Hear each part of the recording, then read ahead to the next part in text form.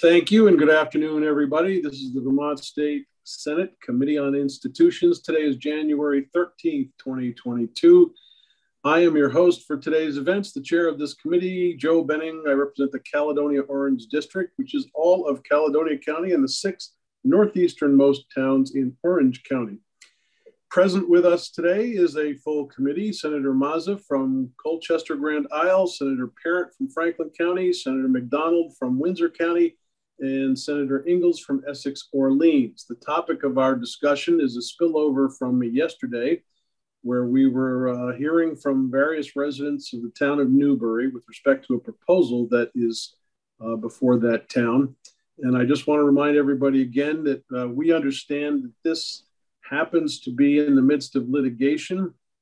I've presented an opportunity for folks to come and tell us what they feel about the institution that has been proposed, but we're not going to get into a conversation about the litigation itself. We have to leave that for the courts to deal with.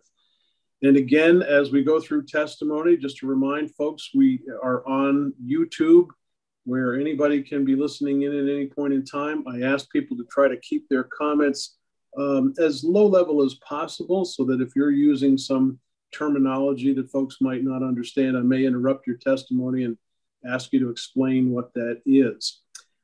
Having said all that, my understanding for the committee is that we have 2 citizen witnesses left. There was a third that was listed, but he will not be testifying today. And then we're going to shift the conversation a little bit out of the town of Newbury and have a more general conversation. So for today's purposes, I have Mr. Chairman. Yes, Mr. Chairman, sir. As a point of order, before I apologize for interrupting. As a point of order, I'm aware that all Celtic names sound the same, but I am actually Senator McCormick, not McDonald. Just I apologize for that, and I'll tell you exactly why that happened. I was this morning at 8 o'clock on with Senator McDonald in Elkhart, and I think my brain is still stuck on the Elkhart committee meeting this morning. So I will add. Let's not vote on that issue. I will add that Senator McCormick took that better than I would. Yeah. One Scotsman, another Scotsman, who knows? Oh, no. Now you're Irish? Yes. Okay. Now I'll take offense. Getting back to our schedule, yeah. Jetta Mandel Abramson, you are a citizen of the town of Newbury. You were here with us yesterday. I apologize to both you and Tristan for not being able to get you in, but the floor is officially yours. Thank you so much for allowing me to speak today, Senators. I really appreciate the opportunity. I just want to give you some background information, I guess, on who we are. My name is Jetta Mandel Abramson. My husband is Claudel Sherry. We are a Black and woman-owned regenerative agriculture saffron farm. Our property is 51 acres. We have abutting, road frontage on both Stevens Place and Fish Pond Road. So we are essentially the gatekeepers to the Stevens Place property, the Beckett property, which does mean that we see the goings on every day of folks coming in and coming out, and will be directly impacted by this proposed facility on a number of different sort of aspects, I guess. We are an S corporation, which does mean that we have shareholders. We're privately owned. We have, of course, not traded on an open market. We're a privately traded company. We did this so that we would be able to provide economic opportunity to underserved populations, mostly the Black community of that we live with. My husband is Haitian and an immigrant, and we have a lot of shareholders who are Haitian. And a lot of other Black American shareholders, as well as women and queer folk. So we are, an environmentally responsible farm And we are also a socially responsible farm. We're trying to bridge the economic gaps in a lot of different ways here for folks underserved and underprivileged communities. We basically, as a saffron farm, I'm not sure if any of you are familiar with saffron, but it's incredibly labor intensive. There's no way to mechanize the harvesting or processing of saffron, although there are ways to mechanize the planting of saffron, no way to actually do that mechanically to harvest or process. So we do this all by hand. It takes 175 flowers per gram of saffron, and every flower that blooms in our field has to be picked that day. It's only viable for one day. It also then has to be processed that day. So when we're in full production on our farm, which we do plan on expanding, we're at currently 1 acre, but we'd like to be able to put in maybe up to 10 acres of saffron on our farm. We currently have about 10 to 15 employees per day working 16, 18-hour days during our harvest season, which is a lot of employees, and that's just for 1 acre. So we have a goal to be socially responsible. And that goal is to put cabins throughout our property so that our employees can live while we're harvesting, which is only 1 month a year, but they can live here for free without having to go, find housing elsewhere, or, have to worry about taking the money that they're earning on our farm and spending it on things like housing or electricity or food even. Part of our plan is to be able to provide them with all of these basic needs while they're here working on our farm. And in this sort of vein of, having these beautiful cabins for our employees, of course, we only need employees just a few months out of the year. So for the rest of that time, we, of course, will be, Airbnb-ing them, or doing some sort of rental for these cabins, so that people can do farm stays and learn about regenerative agriculture, and perhaps take culinary classes, or have retreat spaces for whoever wants to rent out our beautiful little agro-tourism space that we have on our farm. Which of course is all in line with CD10 zoning, which is where we live. We are conservation district, and that's exactly what we're trying to do here. Conserve the land, use the land, but also give back as much, if not more, than we take from it, so that we are actively restoring our environment. So basically, most of our employees are thus far Black, and it has been brought to our attention that these people won't come back to work for us if there is this proposed juvenile detention facility up behind our house. It has created a lot of fear in our employees, which is really detrimental to our business, because we need so many people working while we are harvesting saffron, and there just aren't that many people around here to actually do the work that we need done. It's been really difficult for us to find local folks to actually want to come in for a month or two and just, put their nose to the grindstone and really dig in. So it's been really important for us to be able to bring in people that need the economic help, but also, that are willing to spend a couple of months here to really help us do what we need to do, which is harvest and process saffron.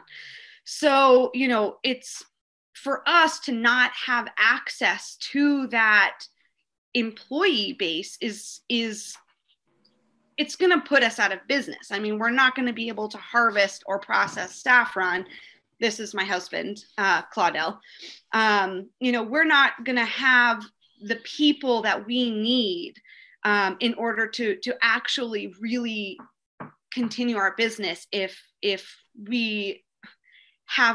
we're dealing with essentially, a maximum security juvenile detention facility behind our house. Mostly because of the added police presence, of course. And that sort of brings us to a main point that we kind of touched on yesterday. But I'd like to just sort of get into a little bit deeper here, is that, the resources in Newberry are essentially non-existent as far as a police presence goes. We have a constable who is extraordinarily part-time. And I mean, I have dogs. I'll just say this very quickly. I have dogs, and occasionally they will go adventure out, and I need to call the constable, who is also the animal control officer. And, there have been times where it's taken him 2 days to get back to me about my dogs, who I found, or came home. So it wasn't a problem, but still, like, that's just a small personal example of the the reality of having a part-time constable in your town. That being said, of course, we do have the state troopers, but their response time is anywhere from, depending on where they are, of course, is anywhere from 20 minutes to an hour and a half. So, it's very unreliable. I'd also like to bring up the point that, there's aspects of having an additional police force make us really uncomfortable, of course, because we are Black and women-owned farms. So I'm sure all of you are aware of the tumultuous relationships between law enforcement and the Black community of this country. I mean, there's no hiding it, and this is a reality. So this is something that makes us really uncomfortable, having, a police force that perhaps, in the unlikely event that a child, a youth, escapes this facility, we have the potential to be, police officers will be searching through our woods, and, like, God forbid they come across one of our employees in the woods and get freaked out. And I mean, what if something happens to one of our employees because there's an escaped youth from this facility behind our house? I mean, it is a terrifying vision, and something that we really would just, of course, love to avoid in the first place. Jetta, can I just jump in here for a second? Sure. One of the obstacles in front of us is that this planned proposal came through our committee at least a year ago now, and went through with an understanding. We don't have the power to call it back and bring it back to prior to the time it was actually proposed. I am assuming everything that you're saying here has been presented at the town level when the Development Review Board was discussing this. Am I safe in that assumption? Yes. Okay. I'm trying to channel the afternoon's conversation to make sure we hear people. And believe me, I understand the irony that you guys are pitching this to a committee of 5 white guys. I was going to say all old white guys, but Corey's still thinking he's young. The upshot, though, is that we've only got limited capacity at this point in time. And as I tried to say yesterday, the fact that it's in litigation sort of puts us in a minefield, because once we attempt to try to manipulate that in any way, shape, or form, we are way out of line with what our responsibilities are. So I don't want to cut you off necessarily, but I do want to say that if there's anything you can tell us about what we did that you would have preferred we didn't do. And I think you've already done a lot of that so far. But I'm trying to allow for an expression of concern and then move forward from there, because we do have limited power to affect what has been done. I just wanted to try to channel this discussion somehow. And I do understand, again, we have limited time to work in this afternoon. So I'm not sure how you're feeling about everything I've just said. I don't want you to come away feeling like you got cut off and thrown out the door. No, I totally understand. I totally understand where you're coming from. I will just add just a couple of more remarks. I had a phone conversation with Anson Tebbets, Monica Hutt, Judy Rex, and Jennifer Micah in July. And, to express a lot of what I just expressed to you. And, in that conversation, it was very interesting because I think it was Jennifer Micah, although it was a long time ago. And of course, this was over the telephone, so I wasn't visually having eyes on them. I think it was Jennifer Micah that said something along the lines that, they had committed to 6 beds at the Newberry facility with 0 expansion. And she kind of laughed and said that, she almost didn't even know why they were going through with this in the first place, because 6 beds wasn't going to be a significant enough facility for the future. So, I have that conversation, recorded, and I would be happy to share it if anybody was interested in that. But it was one of those points where it was like, well, if a 6-bed facility, which you've committed to and you're promising you're not going to go over, is going to be too small of a facility for, the long term, which might even just be 2 to 5 years from now, it seems pretty significant that, maybe investing, $3.5 million taxpayer dollars into this bed and breakfast, which will never be a bed and breakfast again after these renovations are done to it, or even a family residence ever again. It would seem that there would be a better allocation for taxpayer funds.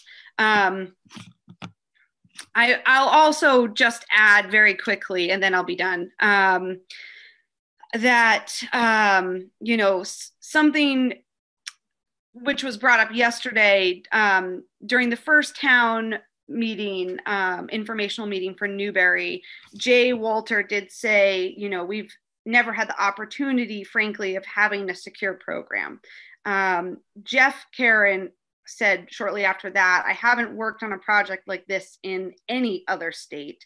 And then during the Act 250 hearing, the architects testified that they have never designed a secure facility, which, does lead us back to those concerns of safety and security. So in the DRB hearing also, when security was brought up, the town has, we still have not yet seen a plan for their security system that they've promised us. And Beckett's compliance officer, Laura Safro, said during her answer that what we think is unique about our plan is we've added this response team, and part of the design kind of came from Fish and Game. Like Fish and Game had the search and rescue teams where they trained a number of people, so they did search and rescue. They could call upon that to bolster Fish and Game. Along that same idea, having that team in the event of something unusual, we would be able to respond with extra people to do the search.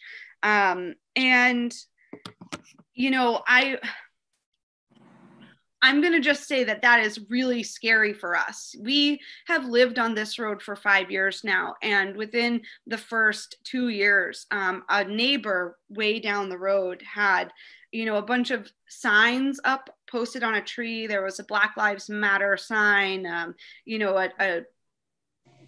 LGBTQ sign. And that Black Lives Matter sign, since we've lived on this road, has been ripped down twice. So to have, you know, a civilian team put together to go and search for escaped youth walking through our property, perhaps armed, is just beyond. It's just beyond. It's scary.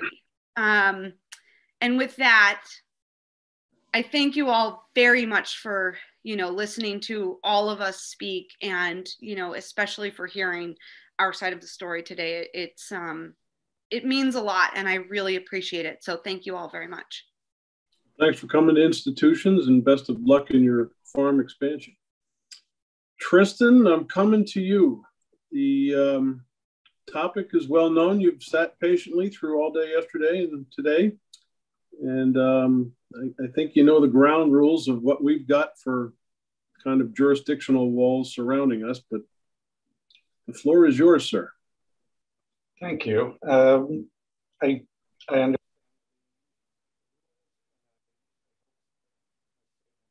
I don't know if anybody else is having problems hearing you right now, but I'm having problems hearing you. Is this better? That's better. Okay. Thank you. And Oh, you went out again.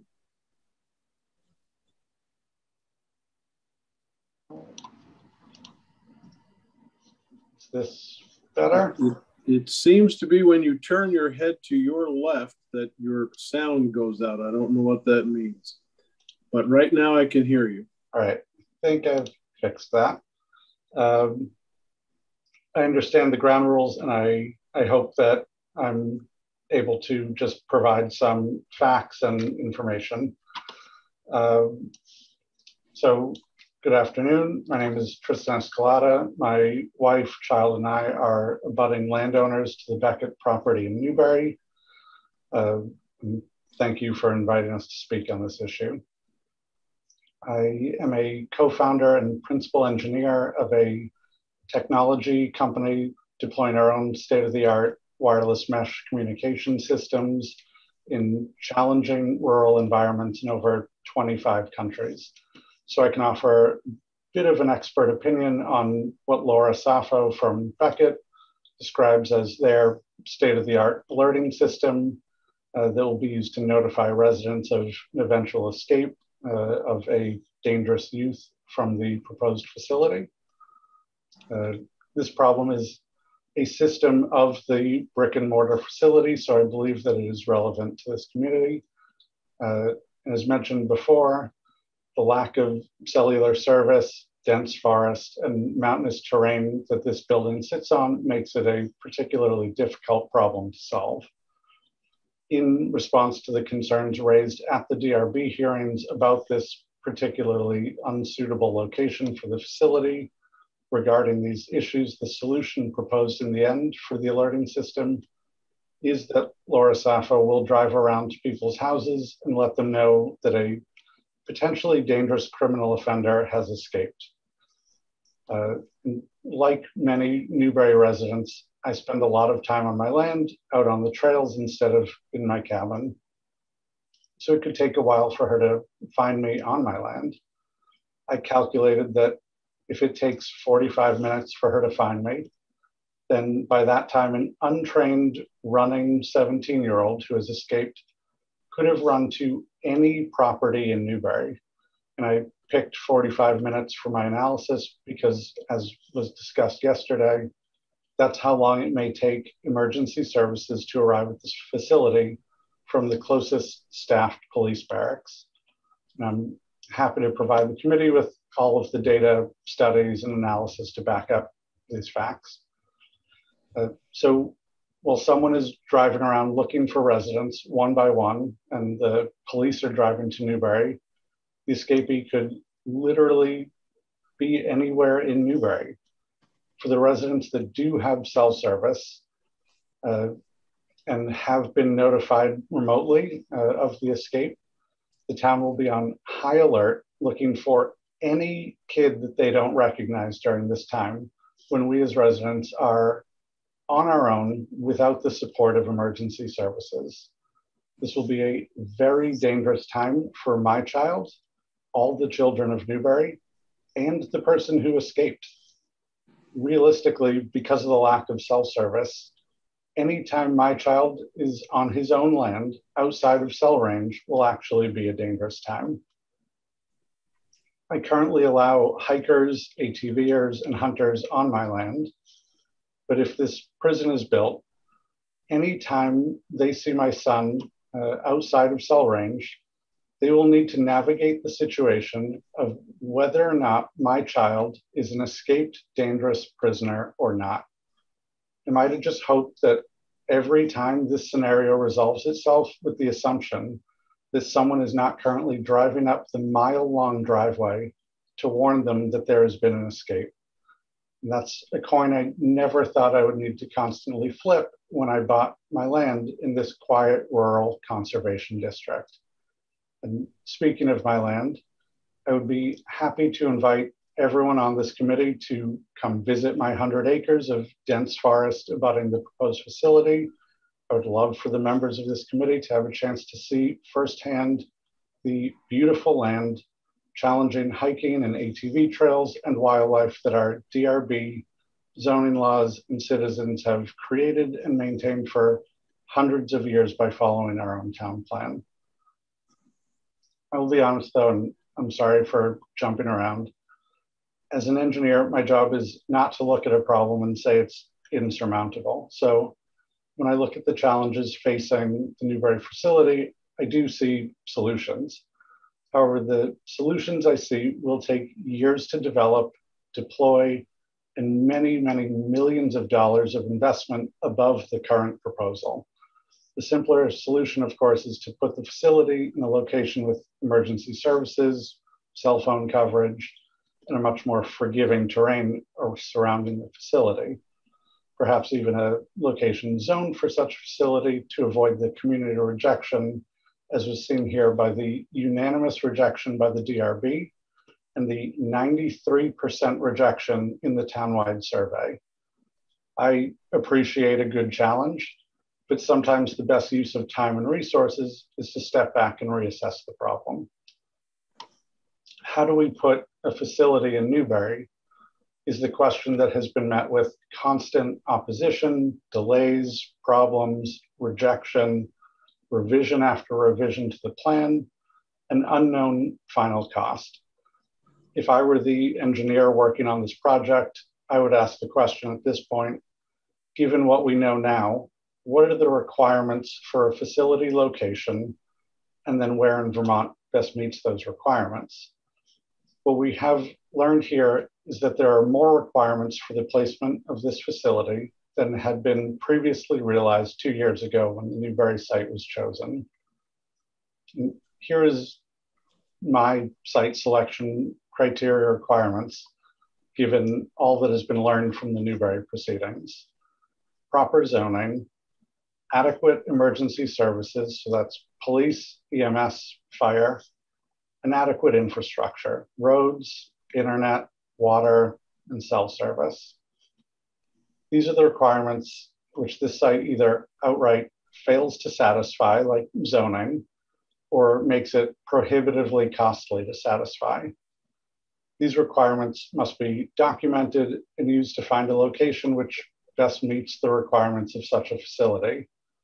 A properly chosen site with all of the newly learned requirements taken into account should be far easier, faster, and cheaper to get operational. And at the end of the day, that is what everyone wants.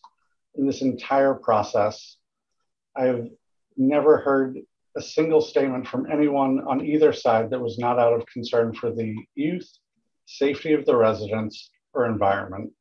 And how many years do we watch this boulder continue to be pushed up this hill while youth wait in hotel rooms? I know the stress and emotional toll it has taken on the community, but I cannot imagine the toll it has taken on the youth. We must find a sustainable solution that is safe for them, the employees, the community, and the environment that can be implemented quickly. So thank you for giving us the time today to discuss all of these concerns. I know, you have your process. So thank you. Tristan, appreciate you coming along. Committee, any questions for either Jetta or Tristan? I appreciate you guys coming back today. Sorry again about being bounced from yesterday. We'll see how things go. And hopefully at the end of the day, everybody will be coming to some kind of a satisfactory conclusion. But thanks for joining us at Senate Institutions. I have to shift gears at this point. We're going to broaden the conversation to get beyond the town of Newbury. And Tristan, Jetta, you're welcome to stick around and watch how things proceed, but I've got to shift to other witnesses at this point. Thank you all for coming. Alex, I am ready for our next witnesses if they're here. They are indeed. I will let them in right now.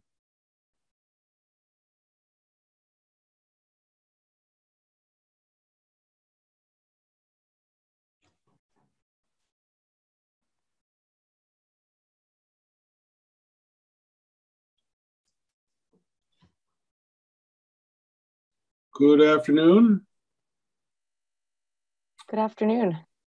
We're kind of shifting here midstream to broaden the conversation out a bit from our previous discussion that involved the town of Newbury. And we are now talking about secure facilities for justice-involved youth. I had been approached by the State Employees Association legal counsel and asked for some time to talk about concerns that employees have with respect to facilities.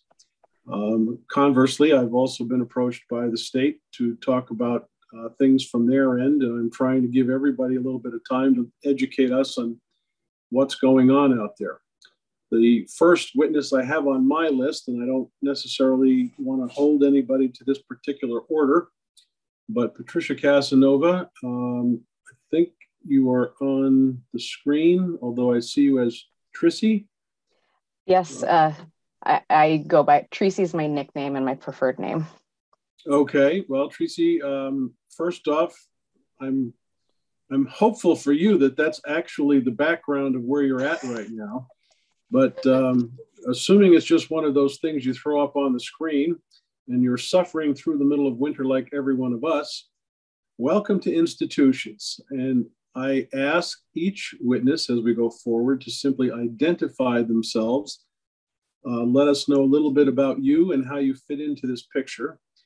And I'll advise that sometimes we all use words that fit our own particular vernacular, but aren't necessarily known by the common person watching on YouTube. We frankly have no idea how many people are actually watching this proceeding right now, but I will assume for the benefit of everybody that we come down to a real low level on the conversation and try to get plain English out there so people can understand what's happening.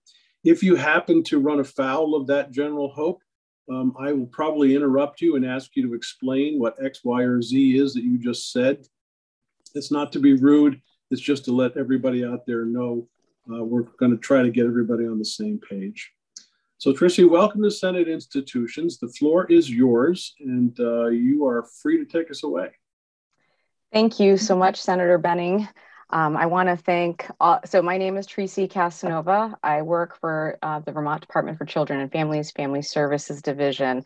I want to just start off by thanking this committee for taking the time to hear from me today. I'm really glad to see that Senator Mazza is here today as I live in his district. He's my representative. We'll stop you right there and offer you our condolences. I love my town, so I can't, no condolences needed. So as I mentioned, my name is Tracy Casanova. I am the chair of the Family Services Labor Management Committee. I want to start my testimony by acknowledging that this committee deals with buildings and infrastructure. My testimony is going to be a blend for the need for physical space as well as policy implications that are going to come from that. I have worked for the DCF Family Services Division for the last 19 years in a variety of roles. For the first 13 years, I worked as a family services worker in the St. Albans District Office. I worked as a child protection worker, a juvenile services worker, and lastly, an investigator. Currently, I am the Deputy Compact Administrator for the Interstate Compact on the Placement of Children and Commission on Juveniles, and I'm the Human Trafficking Consultant for our division. The state of Vermont's system of care, often abbreviated as SOC, is in crisis and is in need of immediate intervention. This intervention needs to include a program where kids can physically be placed that is safe for them, the community, and staff. The system of care includes placements at home with parents, kinship foster placements, foster care, therapeutic foster care, short-term stabilization programs such as DEPO, residential treatment programs, psychiatric hospitals, and detention. In order for DCF's system of care to operate, we need placements that meet the specialized needs of the children in our care. We need all ends of the spectrum and all levels of care in between to be functioning, such as placements with family, foster care, residential treatment programs, and detention. Prior to the COVID-19 pandemic and the closure of Woodside, DCF had more options for placements across this level of care spectrum. While there has always been a shortage of foster homes, it seems that right now this part of our system is also in crisis. There are many factors contributing as to why this could be happening. Caregivers who are immune compromised and cannot take the risk of accepting placements now, caregivers who lost their jobs or experienced hardship through the pandemic, caregivers who have been overtapped and become burnt out or need a break, and the inconsistent access to school and community service providers contributing to foster parents saying no to placements. We do not have enough foster homes who can meet some of our special needs of youth we are serving, as our children and youth are in crisis right now. Our community-based services that would normally serve these kids in the community, such as therapists, mental health providers, services through our designated agencies, wraparound services, mentor programs for youth, respite and childcare, are also at a diminished capacity due to COVID-19. When Woodside closed without another program ready to take the delinquent population, it created a significant gap in our system and bottleneck in other parts. Kids who previously would have been placed at Woodside are now being placed at DEPO, and those who cannot be placed at DEPO based on the severity of their behaviors and or because of diminished capacity are being staffed at a variety of locations. Those youth in our care without placement, wondering where they're going to go in the same way we are scrambling to find solutions for where to place them, and they deserve better. That is causing a significant gap in our system and data reporting. DEPO has become our only staff secure placement for high-end system of care youth and children. They are serving just kids. So I can jump in right here. DEPO, I do understand what that is, but I don't think our viewers do. If you could explain where that is and what its original purpose was, as opposed to what it may be attempting to be used for now, would be very helpful. Absolutely. So DEPO is one of our contracted short-term residential programs that we have here in the state of Vermont. It is located in the town of Bennington. They have one program that serves girls and one house that serves boys. It is a staff secure program. It was initially intended as a short-term 7 to 10 day stabilization program. That was the initial intended purpose.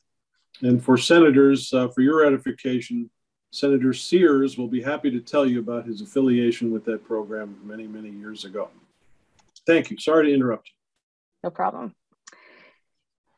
DEPO has become our only staff secure placement for these high-end system of care children or youth. They have been serving kids who have acute mental health problems and youth who have significant history of violence and criminal behavior. Their staff are being assaulted on a regular basis, and COVID outbreaks have significantly diminished their capacity to the point that DCF has needed to send in our own staff into DEPO to help maintain the staffing ratios in order to keep the program open. Last week, you heard that only 4% of youth that DCF serves are delinquent. Unfortunately, that data does not fully capture the population we are serving. The population we are serving includes youth who are engaging in violent and delinquent acts, not limited to the use of firearms and drug trafficking. Frequently, there are stipulations made in court that change the youth status with the department. Sometimes those youth are now in our system and are captured as beyond the control of their parents or guardians based on these stipulations. Those stipulations don't change the behaviors they are exhibiting or the risks they pose to themselves or others.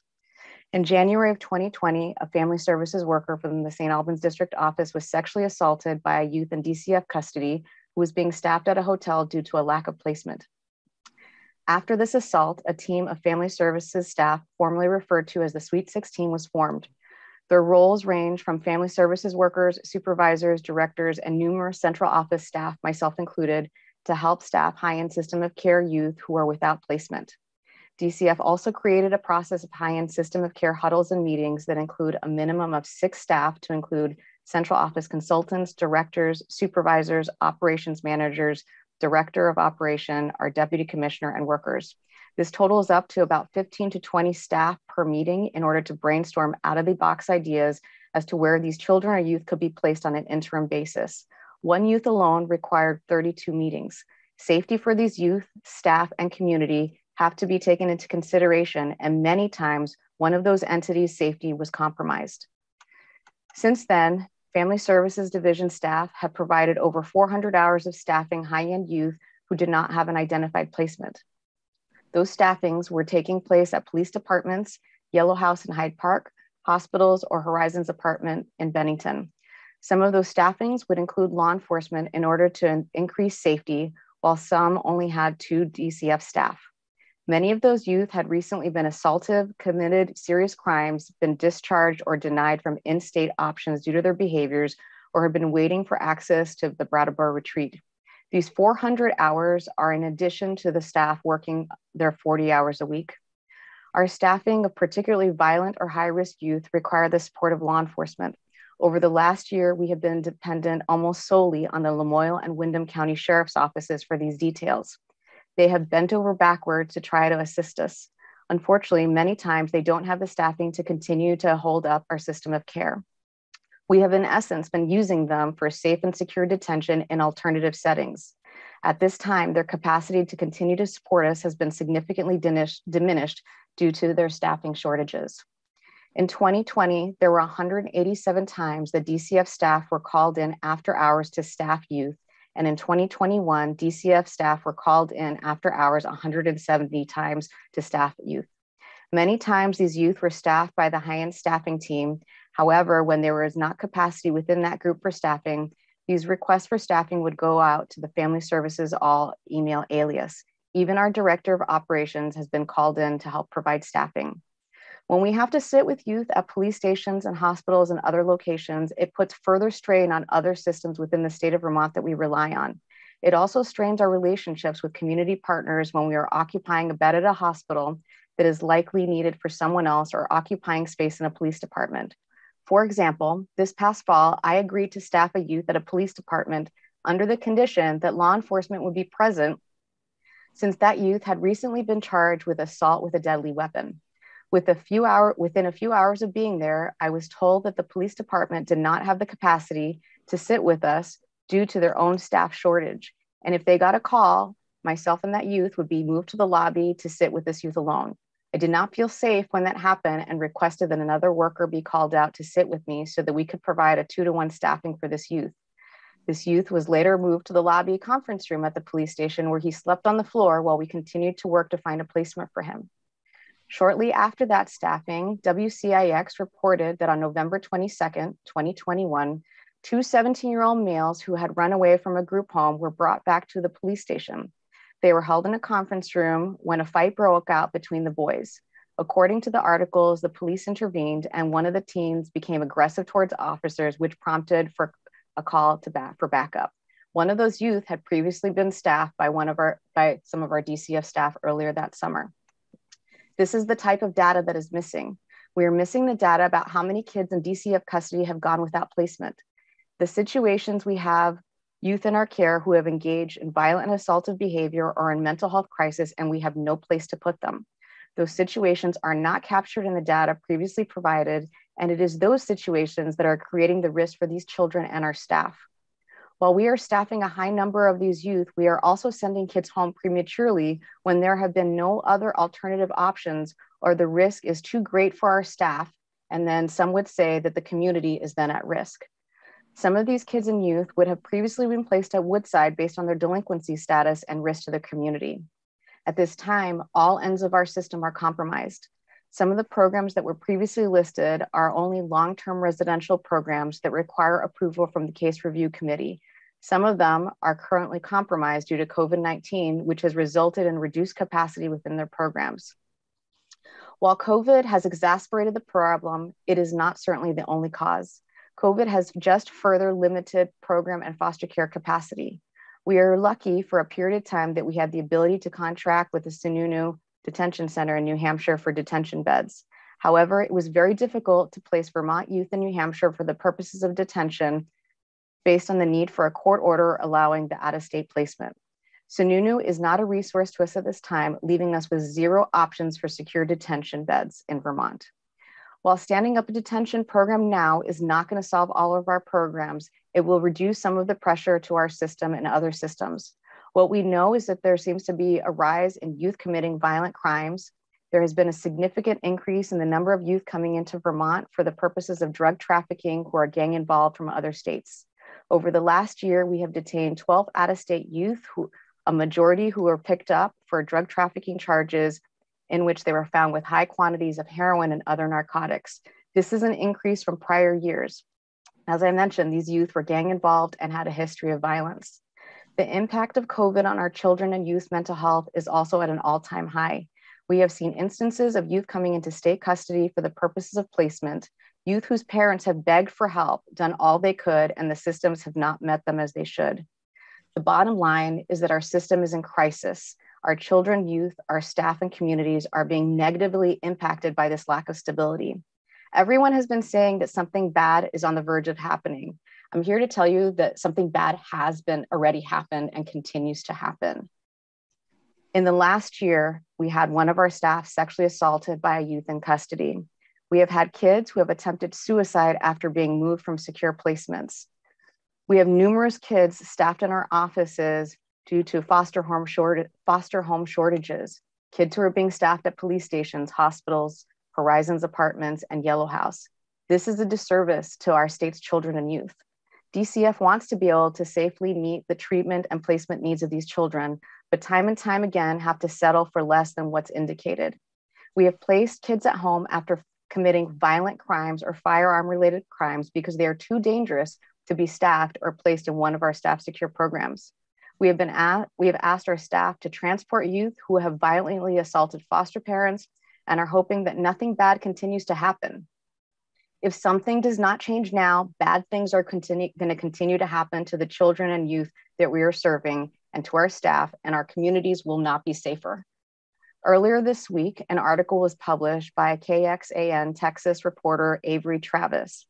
This article was talking about the challenges within the Texas foster care system, and a quote from this article summarizes the crisis we faced here in Vermont. It said, "Core failure in the absence of a fully developed system of care, including home and community-based resources, targeted and well-resourced treatment, and appropriate placement services matched to children's needs. We need a fully developed system of care, which includes all of these pieces, as well as placements where kids who are engaging in violent behavior or crimes involving firearms can be placed safely. What we also need is a in-state secure setting to place youth on the date the violent act occurs. Recognizing this takes time, but we absolutely cannot carry on for another year under these circumstances. We need a stable and adequate location in the northern part of the state that can meet most of the basic needs for storage, beds, clothing, shower, hygiene products, and basic activities to pass time. We need multiple programs that match risk level, safety issues, and treatment needs. We need more crisis and stabilization beds for mental health and behavioral problems. We need guaranteed after-hours transportation. We need 25 temporary staff for after-hours staffing, or 16 temporary staff who can be allowed to be on standby status or contracted to be on standby to respond to high-end staffing needs. These temps would be on a rotation 2 at a time to ensure adequate staffing. We need advanced sitters for hospital-based staffing and a commitment to end the utilization of family services workers and division staff to support high-end placements. We need the commissioner and secretary to hold a listening session with impacted staff. And lastly, the Labor Management Committee request to be able to meet with Governor Scott so that we can share with him directly the crisis we are in and request his assistance. We need the governor's involvement to help ensure an in-state secure program is open immediately to place youth when they engage in violent behaviors. Thank you. Christy, I appreciate your communications here. I've got a couple questions I'd like to start with. Back in 2011, when Irene hit, we had to close Waterbury. And Governor Shumlin at the time had a desire to have a wheel and spoke system set up throughout the state. And as I looked at what was being planned, I realized he was placing a great deal of weight on building brick and mortar in the southern end of the state, while the actual patients were coming from the northern end of the state. And I literally drew out a map of Vermont to demonstrate what the imbalance was. You've made mention about a need in the northern part of the state. Is that something similar going on here with respect to the clientele and where they are coming from? Well, I do not personally hold the data as to where kids are coming from that we're placing it in Bennington, but I anecdotally believe that that a majority of kids are coming from the northern part of the state, and they're having to be transported 3 hours to get to Bennington, to Depot. So if that is data that this committee is seeking, I can work to providing that, or I'm making an attempt to get it. It will be, let me back up a step. This committee deals primarily with brick and mortar. There's a crossover between knowing where your operators are and where they might want to be living, as well as where the folks, where they live that are coming into the system. In this case, it's youth at risk. It is helpful to have a map, literally, that demonstrates where those numbers are coming from when we want to think about where we should be building facilities or retrofitting facilities in order to meet the needs of these youth. So that would be helpful information. I also want to relate, though, that this is one committee only, and there are several committees that talk about not just the personnel, but the money going in different directions that may need to be had in order to accommodate. This committee, unfortunately, only has about $124 million in its budget. And it's primarily for all state brick and mortar, and that becomes problematic for some of the requests that are obvious here before me anyway, and what we need to do.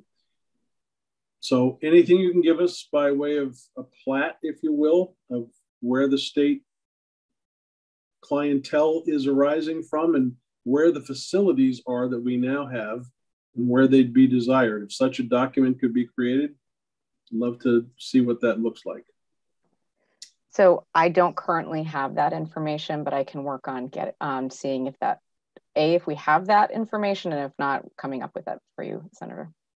I appreciate that. And I did not expect you to bring that with you today, by the way. Committee, any questions for Christy? I see no hands. Shannon Violet, is that how you say your last name? Violet like the color. Violet like the color. Yes. You are a case aide with DCF. I am no longer a case aide. I used to be a case aide, but I'm currently an FSW out of the St. Albans office that does investigations and assessments. Okay, so when you say FSW, could you tell us all what that actually means? Yes, it's the designation of basically the social worker or family services worker, as we refer to it, as the on-the-ground workers who are doing the work in the communities. Okay. The floor is yours, and welcome to Senate Institutions. And I thank you so much for allowing me the opportunity to be here. As I kind of already said, my name is Shannon Violet, and I have been a family services worker with the Department for Children and Families for approximately 2.5 years now. Prior to that, as I said before, I worked for the department in different capacities, including the case aide position, which is just a position that helps assist social workers in their daily roles. And also I did a year-long internship that served for my bachelor's degree in social work that I received from UVM in 2019. Kind of like I already stated, my role at the department is what we call in my office an intake worker, which does the investigations and assessments of accepted reports of child abuse and neglect. With that being said, I'm here today to speak with you not as an employee of the department, but as a member of the public and a VSEA union member. When trying to think of what I wanted to present to you guys and how I wanted to present that, I put a lot of thought into that. And I ultimately realized that I could present all the facts in a data form, or I could use more specific anecdotal stories of the crisis situation that we are currently facing in our district offices. And honestly, sometimes I think that is just like as important as some of the like hard facts and data. So even though my role is on the front end and not in the juvenile services world necessarily, the impact of not having enough juvenile and youth services in the state of Vermont has had a trickle-down effect into every aspect of the work that family services does. For example, I spent my entire workday yesterday on how to support a youth who was too unsafe to be at home, and the mom did not want the child home because of these behaviors. And the mom kept asking me and begging me to help their daughter get into a safe and place where she could get treatment for these unsafe behaviors. And unfortunately, I had to tell that mother that that was a really unlikely situation that was going to happen anytime in the near future, because to simply put it, there are no facilities and no placements that can take youth with violent behaviors on an true emergency basis. And that's when social workers end up staffing these youth at emergency rooms, police departments, etc. Recently, when I had to write a CHINS petition, which stands for Child in Need of Care and Supervision, it's what all children who are in DCF custody fall under. It's in statute. When I had to write this CHINS petition asking for a judge to make an emergency decision on whether a youth was unmanageable or not, the planning for how to support this youth was unimaginable. It is not as simple as one thinks right now, as all emergency beds are full. We have discussions about which youth can maybe be removed from the certain program they're in currently to accommodate this other youth to be put in it who may need it more, and which youth is more than likely going to be safe enough to be back in the community. This is an impossible task, trying to juggle whose mental health is better or worse than someone else's at any given time, because really the reality is all of them need the care and that these services can provide them, but our system just can't support it right now. While the entire system of care is being impacted with the lack of resources that are available, the one system that has been impacted significantly is the juvenile justice system and the lack of secure facility in the state of Vermont. Prior to Woodside closing, judges could send both youth with delinquent status and what policy calls as a CHINS C, which I kind of described what a CHINS is in my previous part of like the child in need of care and supervision. And the CHINS is broken down into separate subsections, and C, the specific C just stands for youth that is defined by statute as beyond their parents' control and or presents a safety risk to themselves or other. Because Woodside is not available, youth are being placed at facilities, kind of as Tracy mentioned, that are supposed to be used for short-term emergency stabilization that is only supposed to be the like 7 to 14 days, but it's now being used for the Woodside youth because that is our next level of highest emergency placement care for them. Our stabilization programs are in no way equipped to be staffing youth with violent behaviors safely. These staff are not trained to work with these youth, and these facilities are in no way a secure facility. Recently, youth from my office that were placed at these facilities, which include like Depot, went on run from these programs, which when we say go on run, it means they ran away or like absconded from the programs and were out in the community freely without supervision. Youth who are involved in the criminal justice system in general and in the child welfare system in general are at a statistically higher rate of becoming victims of trafficking, assaults, other crimes, etc., when they are out in the community like that on the run. It's not a safe option. Having staff that have little to no training and working with youth that have violent behaviors and these youth are staffing these exact youth that have violent behaviors, it's a dangerous situation because it takes a certain skill set to be able to manage those specific youth. When we aren't trained for that, or having people who aren't trained for that staff these youth, it puts the staff and the youth at a very great risk because it's just not a safe situation. Many youth that are involved in our system of care have experienced an unimaginable amount of trauma in their short lives. We see it every day in the cases we work, sometimes passed down for generations. I've done enough training in chronic trauma and neglect to know that most youth and people who experience this amount of stress live in a state of fight or flight constantly. Someone who is constantly feeling under stress like this can ultimately lead to poor executive functioning and reasoning skills, along with coping skills. And people can resort to feeling like they need to protect themselves. And at times this can look violent. Our youth are not exempt from that. And that is, we don't have a place to support them. Do I think that youth with violent behaviors mean to be assaultive? No, but I also don't think that it is appropriate necessarily for those youth and our workers to be staffing them without the necessary experience for that.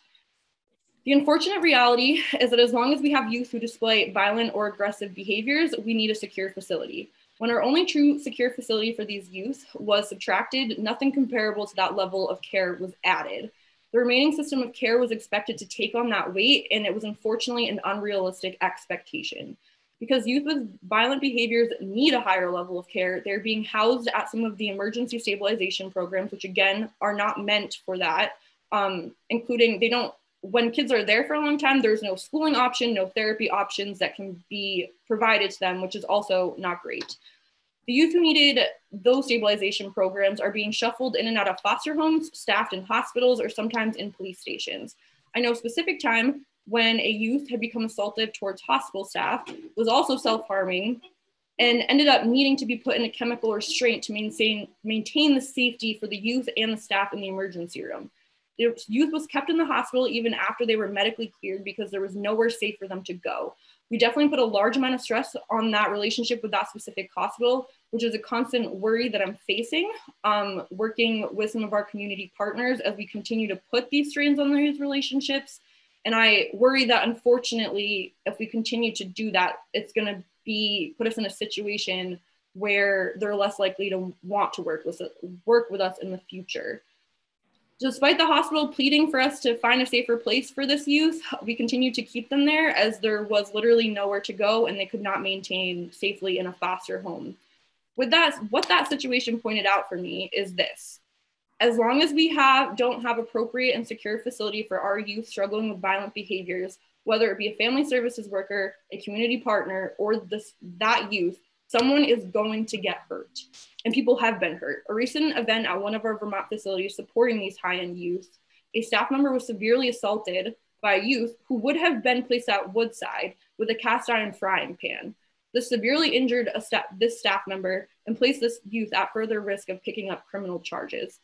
This youth is currently being placed back in the community under DCF supervision due to a lack of a safe and secure placement for them.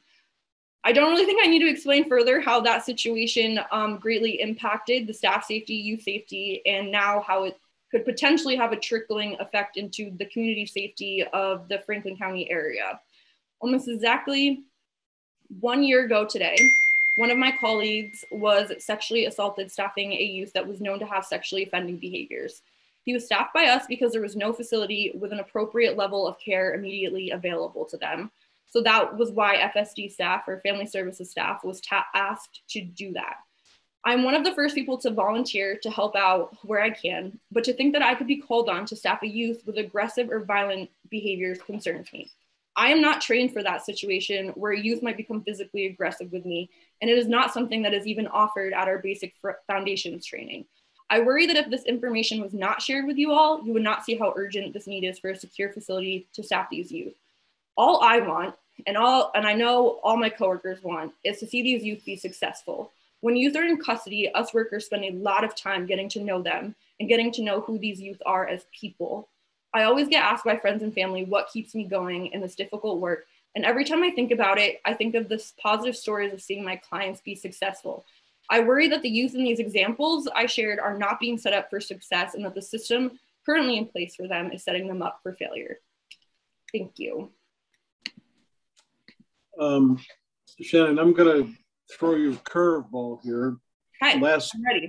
week, we heard a lot of conversation about the court system.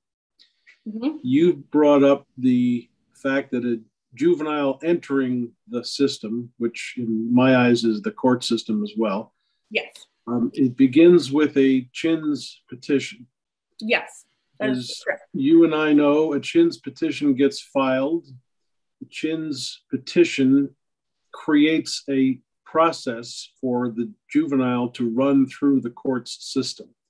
Yes. First thing that happens is there's a preliminary hearing, then there is a merits hearing, and if the merits are contested, there's going to be a contested merits hearing. Whether they are contested or not, eventually they end up in a final hearing to figure out what are we going to do with this person now that we have adjudicated them to be CHINS. The court process, as you see it right now, in comparison to pre-COVID, how are we doing with the timing of those cases? It's not great. Yeah, it's not great. It's very slow. I recently had a situation about a month ago where I was asked to testify at a merits hearing that I had, so for the front end staff, like me as an investigator, we're usually the ones who file those affidavits asking for custody of youth. So I had filed an affidavit at the very beginning of 2019, and I was asked to testify to merits of that affidavit probably about a month ago. And that's not great because at that time, that's a year and a half ago. And that's a very long time to be sitting with that. Because usually they were only a couple, merits hearings would happen a few months after the initial filing. Okay. Committee, questions for Shannon? I don't see any hands. I want to thank you both for coming out this afternoon. We no doubt will be having some more conversation. But again, I thank you for coming along. Tracy, if you could get me some information to try to develop some kind of a plat of the state and what the distribution looks like for present facilities versus incoming patients, that would be most helpful as we discuss brick and mortar locations down the road. I will absolutely work on that, Senator. Appreciate that. Committee, our next witness is due in at 2:45. Tristan, I don't know if Representative McFawn is here. We're going to shift the conversation again slightly to talk about one such idea. Tristan, if you're still out there someplace, I'm sorry, Alex, if you're out there somewhere and can let me know who's in the waiting list. Yes, absolutely. Representative McFawn is here. I can let him in if you're ready for him. Please do. And if Becky is arriving at some point, just let her right on in. Absolutely. Letting him in now.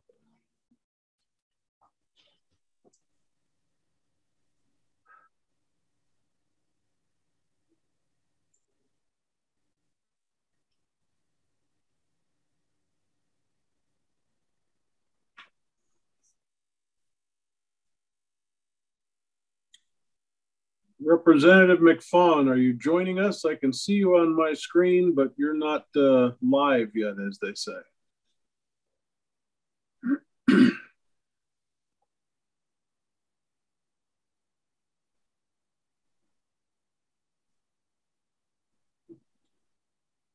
This is Senate Institutions calling Representative McFawn. Are you out there? I'm out there now. Good afternoon, Topper. How are you? All right. How you doing? Good. Let me introduce you to the committee for why you're here. Representative McFawn has introduced a bill. We do not have that bill, but the topic of his bill is a piece of conversation that this committee is going to have to be dealing with once his bill works through the House. And even if it doesn't, it's part and parcel of the conversation we've been having and that we will be having to talk more about how to bring solution to all the problems we've been hearing about. So Representative McFawn, you've introduced H.487, an act relating to a secure facility for justice-involved youth.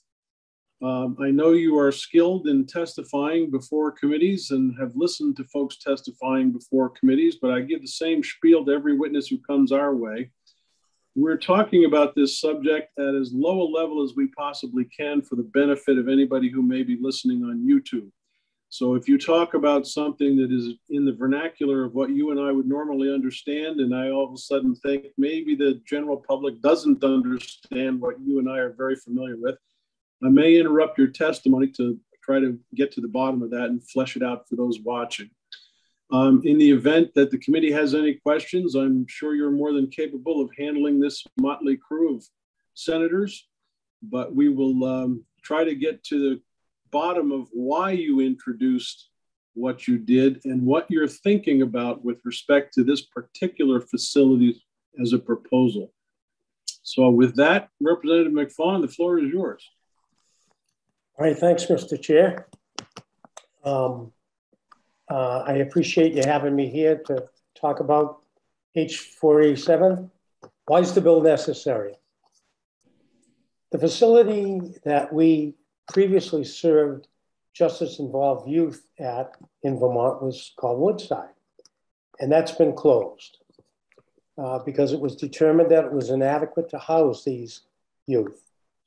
It was also decided that it was appropriate for the Department of Children and Families to send these youth out of state to receive services until a permanent solution could be found in Vermont capable of providing these youth with appropriate services. We've been sending youth out of state for several years now to receive these services. Families do not have personal access to these youth unless they travel out of state, and sometimes that's a great hardship for people. In order to provide better outcomes for these youth, the Department of Children and Families over the past couple of years has been working to find a permanent solution to serve these youth in state. It was finally decided that the DCF, Department of Family, Children and Families, would work with an organization named Beckett. This organization happens to own the building in Newbury, which I'm sure everybody is aware of because of news reports. Well, plans to retrofit this building were drawn up and presented to the town of Middlebury for approval. The concept of having the facility in Newbury was rejected. The appropriate town board also rejected the application for permits to retrofit the building. It's my understanding now that these decisions by the town of Newbury are being appealed. In my opinion, we have spent enough money and time on this specific solution to this specific problem, and it's an ongoing problem. We don't have an appropriate facility right now to serve these youth in Vermont. The town of Newbury doesn't want this facility. There are other problems with this location as well. Supportive services. If I can just interrupt you, we have spent the past day and a half learning about all of those problems. And I do understand that we are in litigation.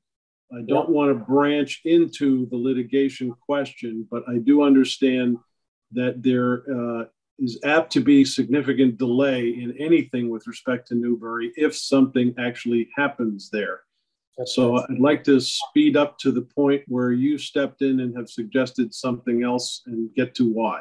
Okay, that's I was trying to give you the reasons why I got to the point.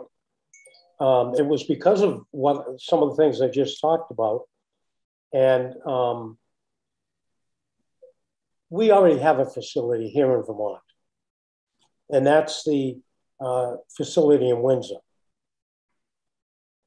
The support services that I was about to talk about, that problem is essentially solved because Windsor has its own police force and they have Mount Scottney Hospital, which was fairly near to this facility. Of course, we'd have to look at compensation a lot, later on after we find out what that need might be. So since we already own this facility, my position is let's fill it up, staff it with state employees, and use it to serve these youth, at least on a temporary basis. Instead of spending the money, as you just said, on appeals and with a town that doesn't want this facility and already have denied the permits. So this is why I developed the bill with the Vermont State Employees Association. Committee, I'm going to open it up for questions at this point. Mr. Chair, before we do that, I noticed on your schedule when I just looked at it that you're going to get a walkthrough of the bill. So you don't want me involved in that. Is that correct? Well, you're welcome to tell us about that, but we are going to get a walkthrough if you needed to be someplace else. I think the walkthrough will do it. I'm ready for questions. Why don't we wait till the bill comes over the Senate? I'm happy to do that, Dick. I mean, we don't know what the language is going to be if it passes the House. Why don't we wait? We can talk about that after Representative McFaughn's presentation. I'm waiting to see Senator McCormick's hand pop up here. I'm sure he's, no? If you're asking, Mr. Chairman, I think sometimes we don't have a whole lot on our plate right now, and it could be a good use of our time to anticipate the possibility of the bill. But I'm not going to cross Senator Maza on this if he doesn't want to do it. He has a point. We don't actually have a bill. Is that diplomatic enough, gentlemen? Well, we don't take up a bill until we have it in our possession. Why are we going to take up a bill from the House if we don't have it? I can ask Becky other questions without a genuine walkthrough. Topper, where is your bill right now in the House? It's in the House Corrections and Institution Committee, and I testified there yesterday. Okay. But they also take care of corrections, and we don't. Well, I understand that, but if this language happens to pop up in that other bill we do take care of, I would like this committee to have a little heads up about what's coming down the pike. But we can hold that conversation for another day. Any other questions for Representative McFaughan? Topper, I greatly appreciate you coming by here and wish you well in your endeavors back in the House. Well, I appreciate that. And I may just make one more statement about the urgency of this bill. When you get your walkthrough, you will see that in section 1, that is expressing the urgency that I see. I'm assuming that's in the findings. Yeah. Okay. Okay, thank you very much. Appreciate it. Thank you for coming. Okay. Our next witness is scheduled at 3:15, but I am wondering if, Alex, you've got Becky in the room yet.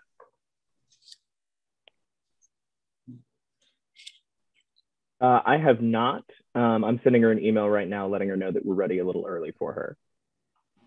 Okay. Why don't we all take a 10-minute break and we'll come back in 10 minutes and see if Becky has arrived. You can mute and stop your videos and we'll see you at, let's call it 3:05.